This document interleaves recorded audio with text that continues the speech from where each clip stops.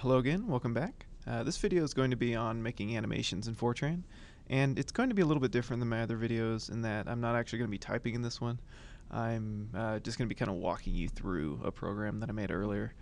And if you're using a different plotting software, the procedure should be the same.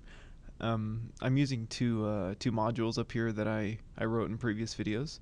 This GNU plot Fortran lets me send arrays.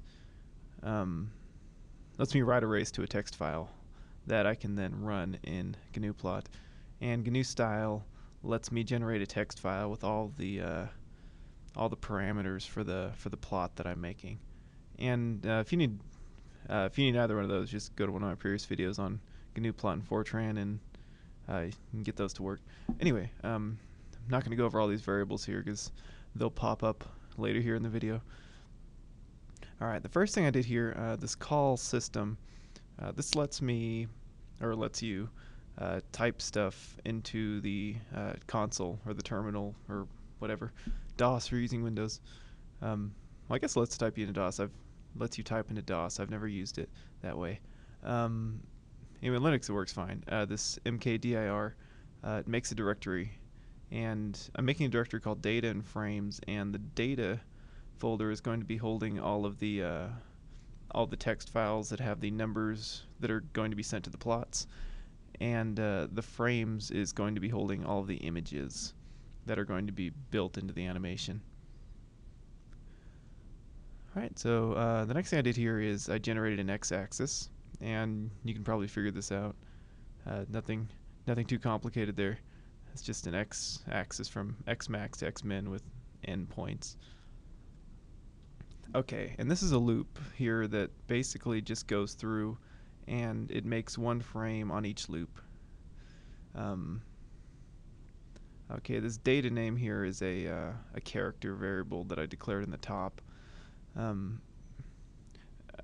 This is how this is a convenient way to write to a string using the write function. Of course, this a here is referring to this data string over here, and the I 4.4, what that's going to do is it's going to take the number I here, which is the same as the I in the counter. It's going to make it 4 spaces long, and it's going to pad it with zeros. So what's going to happen is these data files are going to be named like data 0001.dat, and the next loop is going to be data 0002.dat, and whatever, and that's just going to let it write a new data file without overwriting the previous one. Okay, and then just calculate the y-axis points for each frame. That's pretty straightforward. You need something that you change each frame, or else your animation's not going to do very much. I put the I in here in the sine function. This is just kind of a random function. It's nothing in particular.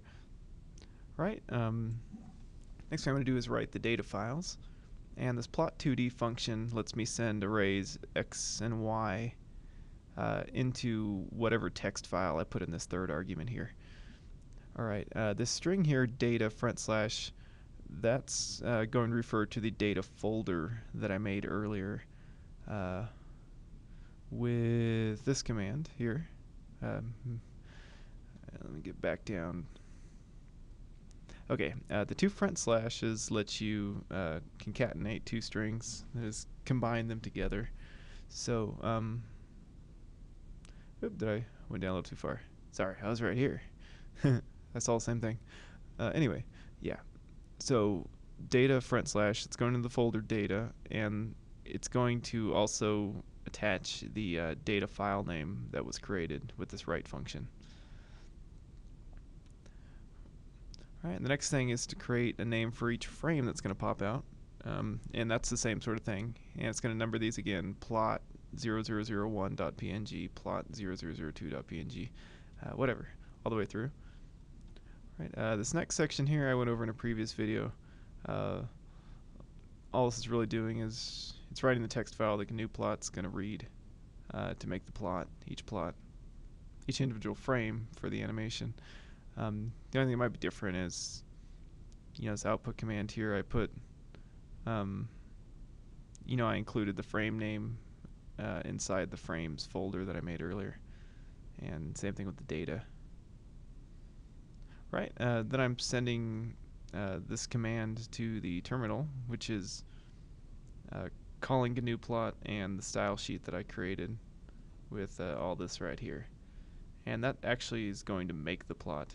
And the name for the frame and everything is already specified in here.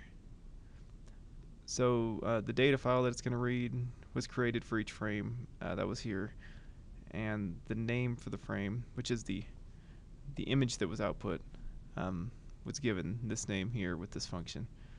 So the heart of a lot of this is in this module that I created in one of the earlier videos. So again, if you need that, you might want to go back and watch the video and look at it.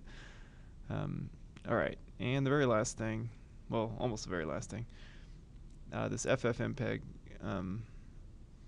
this is just a program that you can use to combine frames into an animation, and you can probably figure out how this command works here. If not, you can search for FFmpeg. I'm not sure if FFmpeg is available in Windows or what Windows software you would use to do this. You might have to Google that. But this works in Linux. And the last thing I did, these commands here are just erasing the folder data and the folder frames.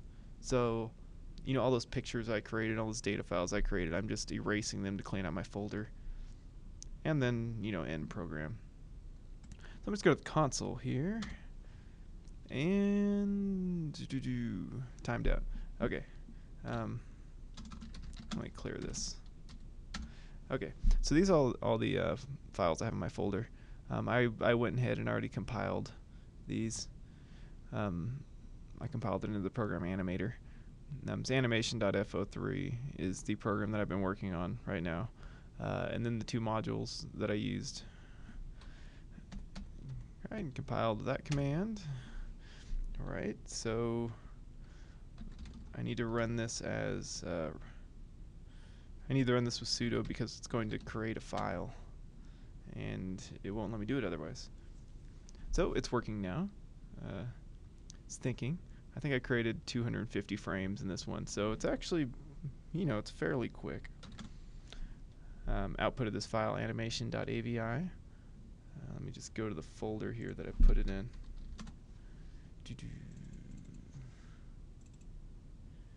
Alright. Move it here so you can see it. Oops. Okay. Sorry about that. Alright, so this was the animation that was created.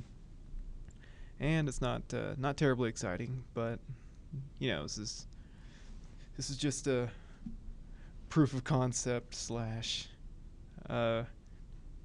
here's a couple bits of information that might be useful if you're going to make an animation in Fortran kind of video. So anyways, thanks for watching. Hope you enjoyed, and take care.